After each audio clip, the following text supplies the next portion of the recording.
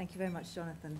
And thank you very much, Vivian, as well. I had the pleasure of presenting a workshop at the Challenging Behaviour Foundation, and the day started with a parent's story, and it is so, so powerful and so important for us to all be reminded that all that we're doing is grounded in providing services and the people who we're providing services for, those individuals. Carl and I are going to sort of take a step back from that. Those of you who've read through all of your pre-conference stuff will see that we're down for presenting or putting together a workshop, but we were asked by Mohammed and Jonathan instead to put together a presentation. And we thought we'd take the opportunity to highlight some of the challenges that are facing us, and Jonathan has already sort of in his introduction touched on many of these, and we're going to sort of, Carl and I are hoping to sort of flesh some of them out in a little bit more detail. They're probably not going to be new to anyone because they've been talked about on the PBS chat and so on. But we just thought it would be a good opportunity to sort of tackle some of these head on and perhaps get some of your views as well. That said, I'm also sort of slightly disappointed to lose the opportunity to be doing the workshop and getting your views, because this is all about you. You're the people who are putting this in place, and it's really, really important for those of us who are sort of working on this thing about trying to take this forward and trying to get to roll PBS out, that you're involved in that process. So I'm going to be describing sort of towards the end of the presentation some work that I'm involved in, and I would welcome you all to get in touch with me and to participate in that. Just for our benefit, just as sort of a start off, how many of you in the audience are positive behaviour support practitioners? Can I just have a show of hands? Okay, a handful of you. How many of you would describe yourself of those sort of as behaviour analysts? Okay, few. Learning disability nurses? A lot of learning disability nurses. Speech and language therapists? Occupational therapists? Clinical psychologists? And how many of you are here to sort of learn about PBS? Right. Loads of you. Even those of you who are practicing are here to learn about PBS. Great. Okay. Well, we're here to talk about translating theory into practice and next steps in developing a shared understanding for PBS for the UK. How does that work? We might also have called this Facing Up to Elephants, but we'll talk a little bit about those later. First, a bit of context, and none of this will be sort of new for many of you, but I think it's just helpful to be reminded that most recent government policy continues to build on the model of care outlined in the Mansell report of 2007. Added to that, we've got the transformation programme that was set out in Transforming Care, a national response to Winterbourne View Hospital. So current changes in policy across health, education and social services recognise the need of services to join together and focus on the needs of the individual and, really importantly, on the needs of families as well, as Vivian has been talking about. The introduction of the education, health and care plans for all individuals under 25 with special education needs or disabilities, and the introduction of personal health budgets from October this year reflect these priorities. Added to that, local provision of services and interventions based on evidence-based practice are also key requirements.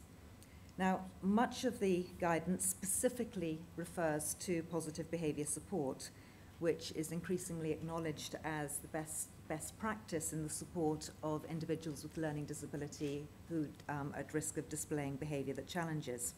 So we've had some recent publications, including the 14 core principles published by the NHS for the commissioning of services. In April this year, the Department of Health guidance on the use of positive behaviour support and the minimisation of restrictive practices was produced. Skills for Care and Skills for Health have also produced some guidance on the commissioning of training in the use of positive behaviour support and restrictive practices. The Mental Health Act Code of Practice is currently being reviewed and updated, as is a unified approach. And NICE is currently working on a set of guidelines for challenging behaviour, which are expected in 2015. Oh, my animations are not working for some reason. You should just be seeing an I love PBS.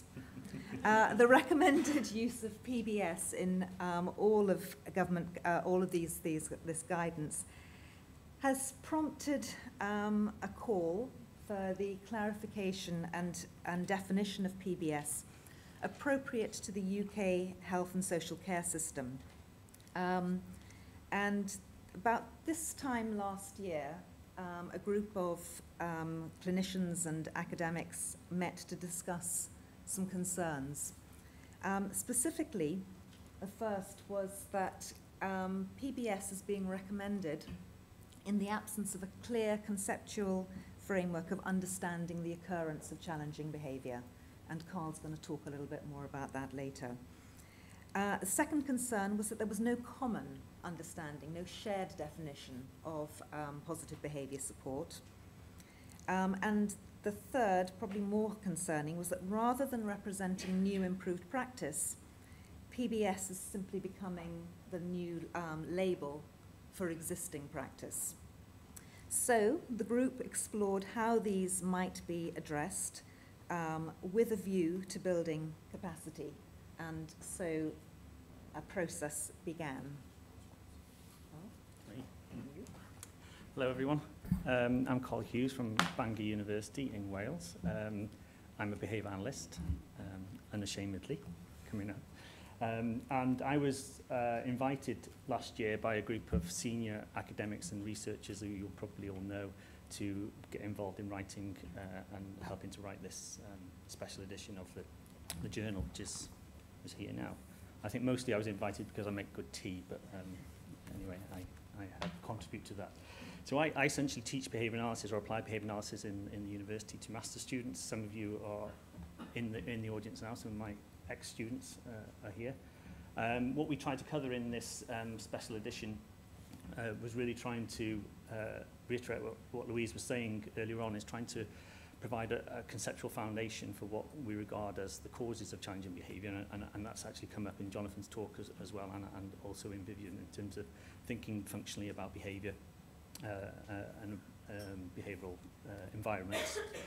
And that was covered in the paper by Richard Hastings et al. In this thing. So I don't know whether you've come across this special edition, but if you haven't, then you perhaps should try and get hold of it and read it, because there's some good stuff in there. Then we were talking about how the theory essentially provides the foundation of all the rest to follow in terms of how we define and the scope of positive behaviour support in the UK in particular, and defining the competencies to lead to training and widespread dissemination of good practice. So I think that was the main object of coming together in that group.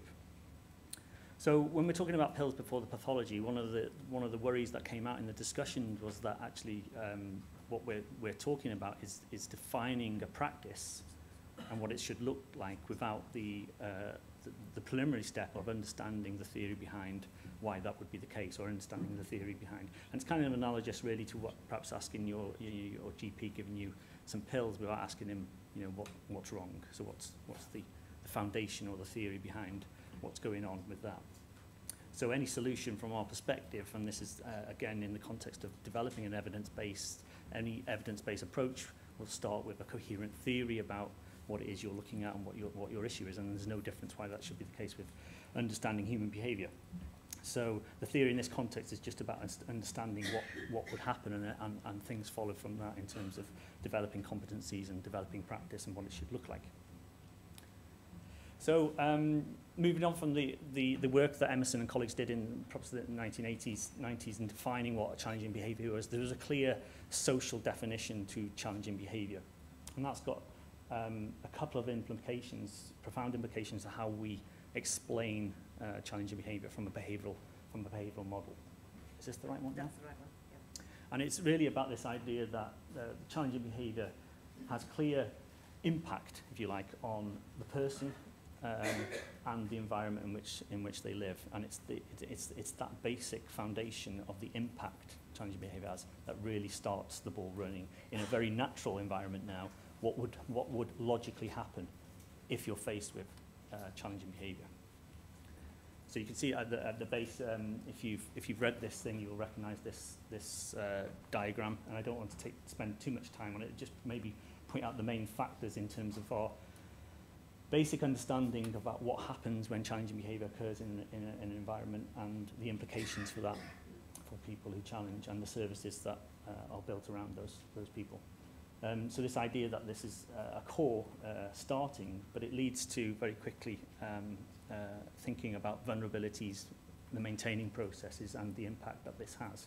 So if we think about vulnerabilities, we can class them basically into biological variabilities, so genetics, physical health, perhaps we might be thought, but also within this model that we're proposing, very high focus on psychosocial impact and the causal attributions of that in maintaining challenging behaviour. So we might be talking about negative life events or restricted environments, very poor social contact and those kinds of things, and poor communication environments that would lead to starting challenging behaviour or the onset of challenging behaviour. But the most important thing for us in a sense is starting to think about this as a system that is interrelated. So the fact that somebody challenges is an impact on the system that leads then to the likelihood that this cycle will continue. In other words, the fact that they challenge means that they're probably going to be more socially isolated and they're going to have less examples of or less opportunities to communicate with others, and that cycle goes on. So understanding this as a system rather than a simplistic causal model. And then when we talk about maintaining processes, the point that we're trying to make in the article, Hastings et al. Was trying to make, is that other people's behaviour is really key to maintaining that challenging behaviour. So I talk to lots of colleagues in the psychology department in Bangor, and they talk a lot about things like irrational human behaviour, and rational behaviour is quite common now in cognitive psychology, talk about human irrationality. And in some ways that's the wrong question. What we need to think is, what is the function of behaviour? Behaviour can always be described as rational or irrational, but actually the real issue is whether it's functional in that environment. I think Jonathan pointed that out earlier on in that sense. But the other people's behaviour is really the key to this process. So you might all be very familiar with this idea of this ABCs, but actually it's a lot more complex and interrelated than it often seems in this very linear diagram, and I think that's what we're trying to get across in that diagram, that is an interrelated process. But it's always about the function. And what we can talk about function is, what does function mean in this sense? Well, it means the purpose of the behaviour. What's the purpose of the behaviour? What's the motivation behind that behaviour? We could talk about it in a more simplistic way. And I have a lot of colleagues who are speech and language therapists, and they talk about behaviour as being a communication, and I like that. It's saying these things. It's saying these things. I'm in pain, please talk to me. I need help with this. I'm bored and I have nothing to do. I want that. So when I talk to my students at a very basic level, there are 3 motivators for human behaviour. Things I want, people I want, and getting away from things I don't want. And that's it.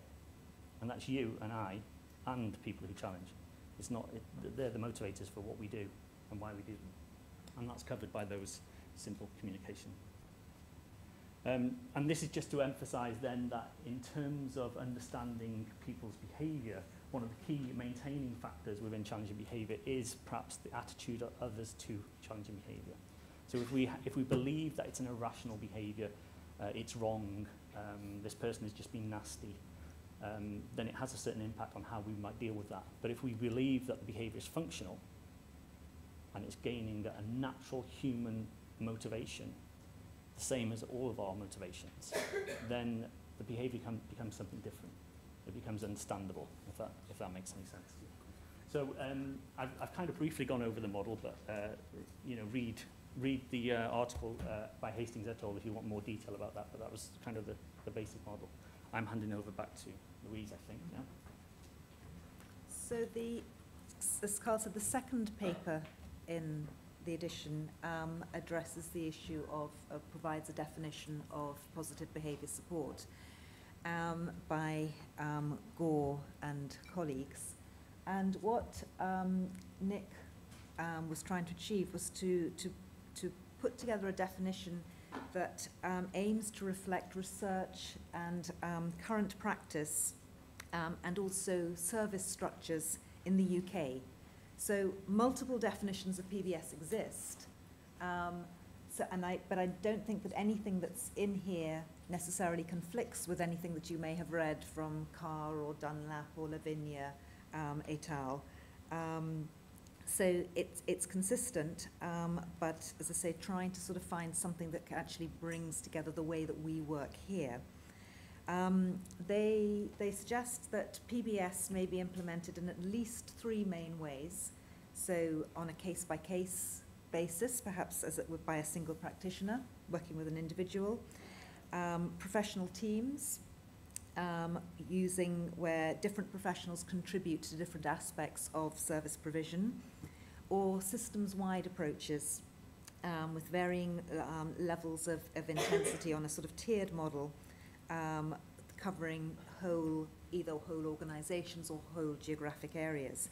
And I think that from looking at the programme for today, you're going to see lots of examples of all of these. PBS may also be implemented in a range of settings or supporting individuals with a variety of needs. Key to all of this is that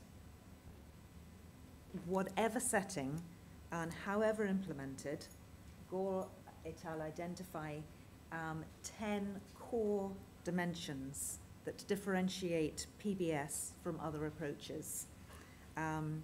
They consider them as a set of 10 overlapping elements that can be divided into values, theory and evidence base, and process. Now, I don't have time today to sort of go into the detail of that. It's all there in their article, and the rationale for including all of these. I think for me, the key point that I want to sort of bring across is that this is not a menu of options. Each of those 10 components, they argue, is necessary and none are sufficient. So you can't just cherry pick them, they all need to be there together. And also, it's not a hierarchy. So no one component is more important than another. Okay? So, we come to the first elephant. The primary use of ABA to assess and support behaviour change. I'm going to pass it over. Oh, sorry. No, I'm not. I'm going to continue talking. There appears to be much debate about the relationship between PBS and ABA. So much so that in the UK, there's what Dave Allen and Peter Baker have called an unnecessary and counterproductive polarisation between ABA and PBS. And kind of depending on which camp you're sitting in, what your background is, where you've come from, here are some sort of comments. ABA and PBS are the same. Has anybody here ever said that? PBS is ABA with values and person-centered planning added. Does that sound familiar? I do PBS, but I wouldn't touch ABA with a barge pole. Or PBS is a 3-day course designed to make people feel good about what they do with no real understanding. Carl. I think I know who said the last one. Yeah, so one of the things that we didn't flag up actually in this talk, so I kind of surprised you at this, is I'm going to give you a crash course in what I understand to be behaviour analysis, and why I'm one of those people in the top sort of right corner of saying that I think PBS and ABA are the same thing, and that's my opinion. So this is our definition of behaviour analysis when we talk to our students, and I apologise to the students in the audience who've probably seen these slides a million times, but the application of behaviour analysis is a values-driven, person-centred, evidence-based, effective use of principles of learning to help people achieve their full potential. Now, why wouldn't you want to do that? Is there anything in there we didn't like? A fundamental concept that I think might be at the root of some of the misunderstandings of behaviour analysis. What do we mean by behaviour? You must know what it means because you do positive behaviour support, and you know what behaviour, you must understand what that means. Well, perhaps we don't understand what that means, but we should understand the terms that we're using if we're going to be using these terms. So what do we mean by behaviour? Anything that's observable? Good, thank you. Anyone else? See, he's been on a behaviour analysis course. Do you see how we... Do you see how we teach them to talk? Okay. Everything we do. Okay? So behaviour analysis is an extremely broad definition to the word behaviour, and it doesn't map on necessarily to the lay-term behaviour that we use in everyday work. Our technical term for behaviour is everything we do, and that is everything we do. Everything, every process that we do. So it doesn't mean observable behaviours, it means the stuff that's going on inside as well, because actually we do stuff. You're sitting there now not moving, but I'm assuming you're doing stuff. You're thinking, what is this guy talking about? That's doing stuff. So everything, thinking, language, believing, valuing. I put valuing in there because I'm at a PBS conference.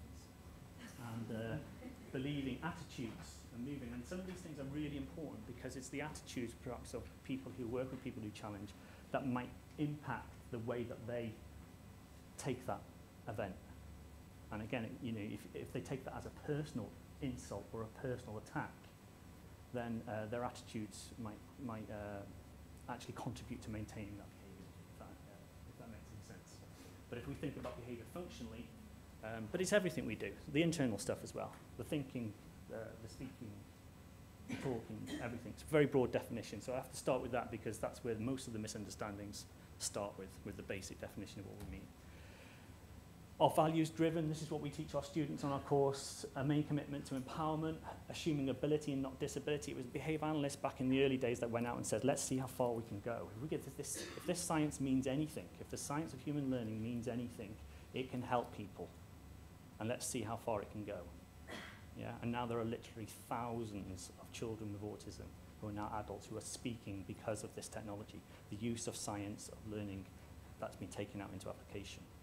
Okay, so it's helped, and Viv was talking about an example earlier on that was, you know, quite touching. Assuming ability and not disability. Let's see how far we can go. Positive and ethical. So the core feature is that our broad social environment actually is one of the key factors in facilitating our opportunities in our lives. So that's what we mean. When we talk about ethical basis, this is what we teach our students. And unfortunately for them, over 45 hours of contact on ethics. Now, how do you make that into 45 hours? But anyway, that's what we do. We talk about benefiting others, do no harms, and we kind of really align with what the other helping professions are thinking on this. Be truthful, and often some of that is about things like data, and that's been talked about earlier on.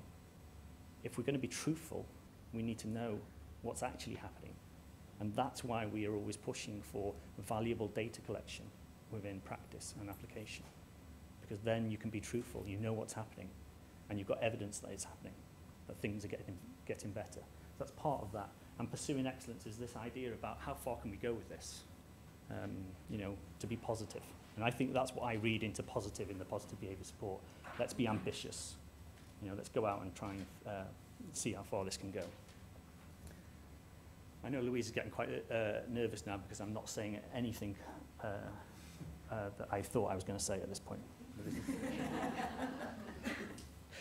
I had a conversation with Louise the other day about person-centred, and we don't tend to use this so much in behaviour analysis, but you use it quite a lot in PBS about person-centred approach. But actually, when you look at the theory of behaviour and human learning, it cannot be anything other than a person-centred behaviour, because the behaviour of an individual is unique to that individual.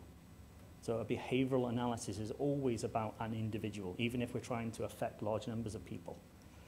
So I say to my students, groups of people don't behave, even though we often describe it in that way. Individuals within those groups behave in different ways, and they might behave differently within a group than when they're on their own. But it's always about being person-centred, about the individual in any meaningful. And we strive within our approach to be measurable, generalisable, and have meaningful outcomes, so that things that are broadly relevant, not just to one individual, but to many individuals that are in that same situation. So that's how we become person-centred.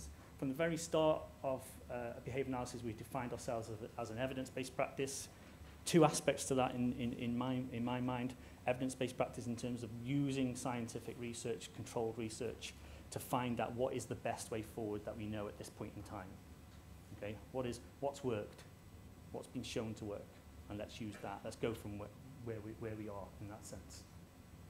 And then the other aspect, which will be quite familiar to a lot of the helping professions, this idea of practice-based evidence. So in other words, any practice that routinely takes data, informed decisions about what they're doing, will be self-correcting and accountable. They will nudge themselves to the point where they are better than they were in the past. And that's a logical outcome from being data-led or having data as a strong aspect of your practice. So we push for that practice-based evidence approach as well. And the question is always, is this working for this person? And if it's not, change something, do something different, okay? Adapt. So I've been talking a little bit about, to my colleagues about this idea that I think even the question, is ABA and PBS different or the same, is almost like a category error. In my mind it is anyway. So these are some statements that I think. PBS is not more than ABA. Behaviour analysis in practice, that's another way of saying ABA. It's the use of the principles of human learning in a specific practice, and that might be with children with autism in an early intervention program. It might be with adults with learning disabilities and challenging behaviour. Some of my students are now working in high hazardous industries like construction industry and nuclear power industry to help use these principles to ensure that people do things in a safe way and people don't get hurt. That's called behaviour-based safety, but is an application of the basic principles of learning into an area. And that's why I see positive behaviour support as an application of those basic principles of learning. And so positive behaviour support might be a behaviour analysis specifically related to challenging behaviour environments and the settings in which many of you might work. But going back to the point I made earlier about this idea that the start of this is about a coherent theory about what is happening and why it's happening. And then from that, other stuff can come. And behaviour analysis in practice might look very different if it's challenging behaviour or construction sites or early autism, but it's still the same thing. Learning, human learning principles being applied in a setting.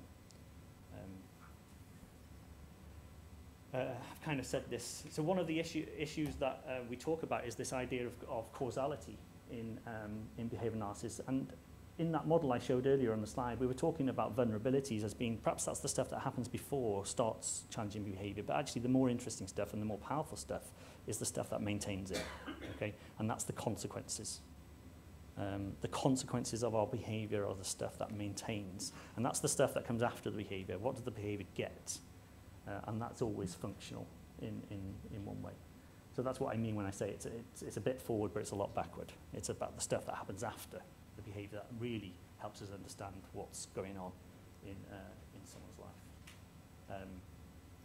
And we've developed a number of ways of doing that, a number of procedures, a number of teaching procedures, assessment procedures, and in our opinion, it cannot be left out of PBS or it becomes something else, and I don't know what that something else is. Because if that something else is about just the values, then I think we share the same values. And if that stuff is about being person-centred, behaviour analysis has to be person-centred, or it's not behaviour analysis. So I don't know where they differ. And I've been asking my colleagues, so what's the difference? And they can't answer me. In truth, maybe someone here can answer me.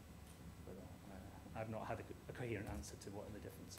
So when we talk about the study of human behaviour, what I think we're talking about is something like this.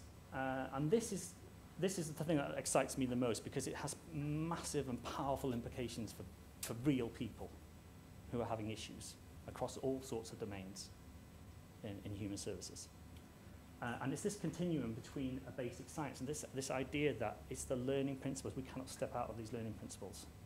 If behaviour is being changed, then the learning principles are being adhered to. There's no stepping outside of them. That's it. That's all we have. And these have been discovered in scientific research. But that informs applied science, which informs the service delivery. So PBS is probably a service delivery model informed by theoretical underpinnings and applied science and basic science knowledge of why we do what we do and under what circumstances. And that is the coherent model in my view. Is this the last elephant? No. There's another one? There's another one. This is the penultimate elephant. So in 2003, colleagues and I started a course in Bangor that teaches people to get the BACB. So it covers the content areas of the BACB, which is the Behavior Analysis Certification Board. Originally started in Florida, so it is still American-centric, if that's a word. And their aims were really, I don't really want to focus on what they do in particular and what your opinions are, but I think the principles behind what they were trying to do essentially are these. That if you have an approach that is grounded in a coherent scientific model and lots of evidence, then the next steps really are defining what people need to know in certain practice areas, knowing what and knowing how, training those people in a coherent model, and making sure that that training is consistent so that people get the same kind of training, and they come up with those skills. And then accrediting trainers that do that job, you know. And then the second aspect is the regulation and protection, so certification of individuals that might practice in that area, and quality assurance in some kind of way that people can get accountability within the area. So those are the principles about, no matter what you think about the BACB, I personally think it's been an amazingly positive thing for behavioural psychology in the UK. There are now, I think, about 150 BCBAs in the UK, and back when we started the course, there were about 3 or 4 of us in the UK. So whatever your opinions of the BACB, PBS has to do something like that. Yeah, whether it's not that, but it's UK specific, but it has to do those things, those principles in terms of competencies. And I think Louise is going to talk a little bit about that now. About the last elephant. The last elephant. And I recognise we're going into coffee time, which is very punishing. So there's no room for punishment. I think it was Jonathan's fault. Biggest elephant of all, leaving behind the status quo is not a question of tweaking the system.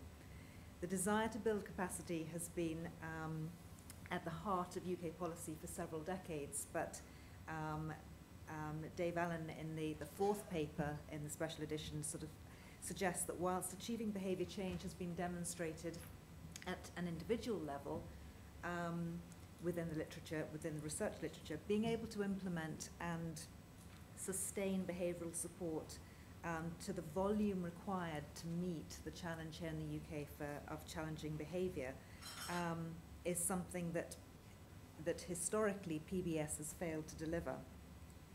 A seismic shift is needed to get us from A, which is where we are now, to where we're going to get to. Issues such as the fact that we're still steeped in that medical model, not in the sort of more psychosocial model that Hastings et al. Have put together. That understanding, that conceptual model of understanding challenging behaviour is not yet underlying our approach to intervention. Workforce training and development is patchy.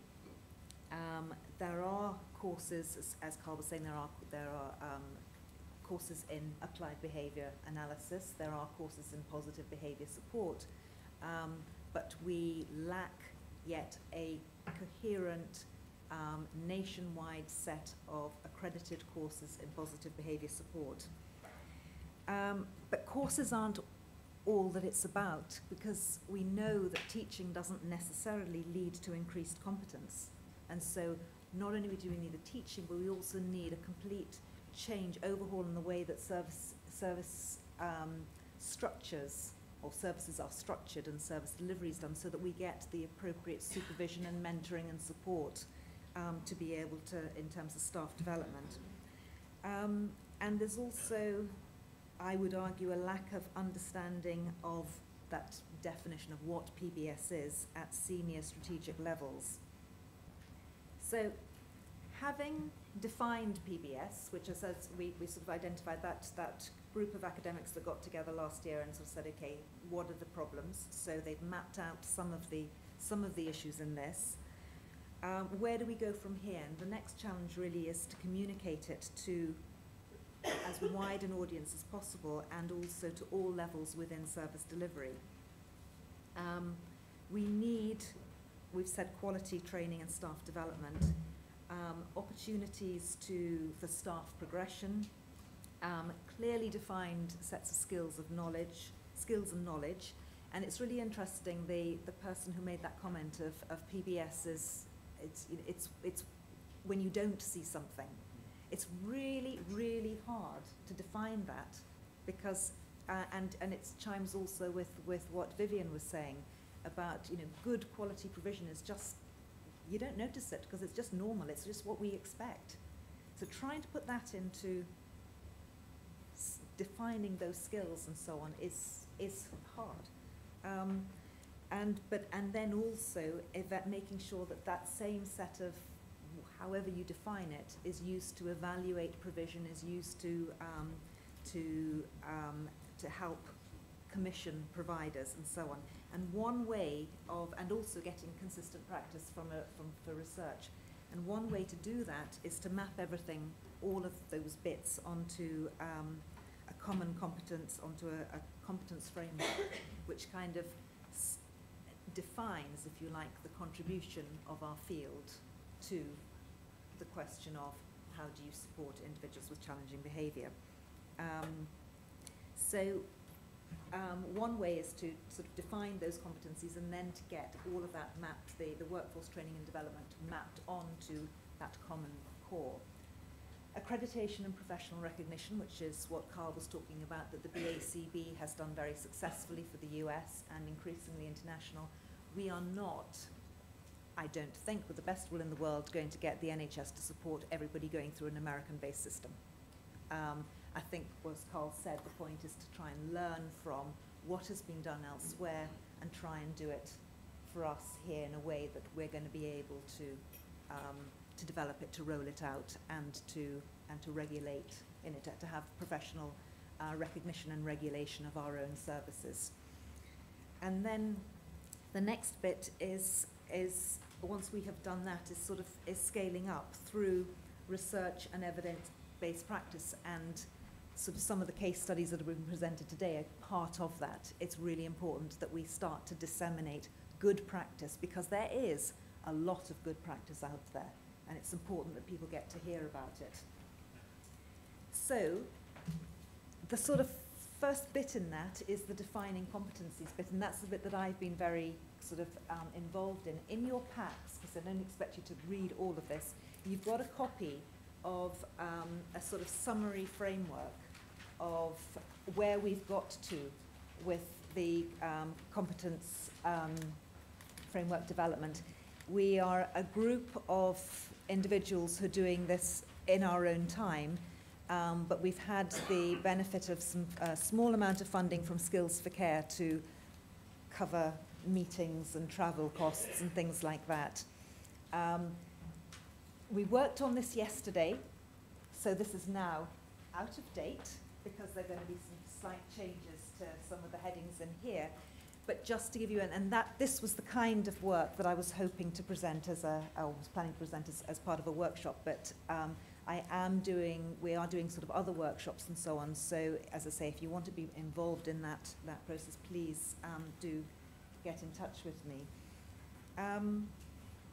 So we're sort of back to, just going back to that, just to say that in terms of the, our sort of underlying assumptions for this piece of work is that competent staff will lead to better levels of care for service users. Competencies need to be grounded in that underlying conceptual framework, so the sort of, it's embedded, the work that Carl has just presented, that Richard Hastings et al., that model is embedded in this. Individual system and system-wide competencies are sort of an integral part of service provision. We're defining competencies in terms of the knowledge, all of the things that anybody working to support individuals with behaviour that challenges needs to know, and what they need to do. So what we need to see them actually doing. So that's the slippery bit that we're trying to do, the how do we define what they're doing so that it doesn't look as if they're doing anything, kind of. And the other really important piece is that this is a joined-up piece of work. There's lots and lots of people talking about PBS. There's lots of conferences going on. There's lots of different initiatives and so on. We're not precious about this. We're not sort of taking, sort of ownership of it, only ownership of it in the sense of trying to take it forward. And we are really, really open to people contributing, participating, disseminating, telling us other ways that we should be doing this. Thank you very much.